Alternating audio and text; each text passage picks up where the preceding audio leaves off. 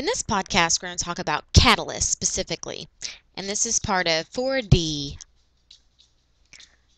All right, a catalyst is a substance that speeds up a reaction without being consumed. An enzyme is a special kind of catalyst, and it's a very large molecule, usually a protein, that helps to catalyze biological reactions. Homogeneous catalysts are when you have reacting molecules in the same phase, okay? So they're present in the same phase. So they're both in liquid phase, something like that. Heterogeneous is when you have two different phases. So you have a molecule in one phase and then a molecule in another phase, and they react. This is like when you have like a platinum solid and then liquid molecules attached to the surface of the solid and react. Here you see a potential energy diagram for a catalyst. Shows you that the catalyst, the dotted line here, actually lowers the activation energy. It does not change the overall energy of the reaction, only lowers the activation energy. Here's a kinetic energy diagram. Here you see you have uncatalyzed and how many reactions you have, and then when you actually move the activation energy over, you get more that are able to be catalyzed in a shorter amount of time. Catalysts allow reactions to proceed via a different mechanism, a different pathway, so they actually react differently. And this new pathway has a lower activation energy than the first one.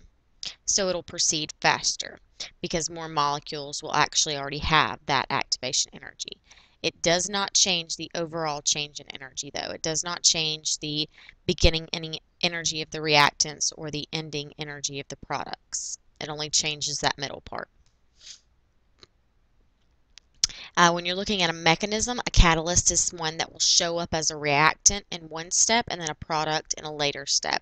So it's present in the beginning and the end.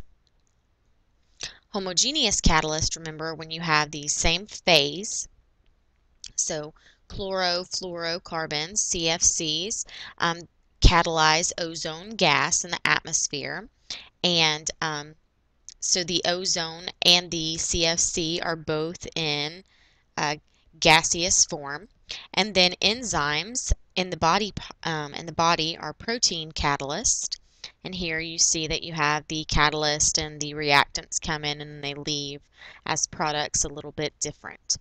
And that could be both in the liquid stage if we're talking about the body. All right, heterogeneous catalysts are when you have two different phases. So here we have a platinum surface that is solid, and we have these carbon monoxide and nitrogen monoxide liquids, reactants that come in and bind. And then they bind and rearrange themselves and then react and are released. And then the next set comes in. All right, how does catalyst affect the rate? Catalysts speed up a reaction, but only to a certain point.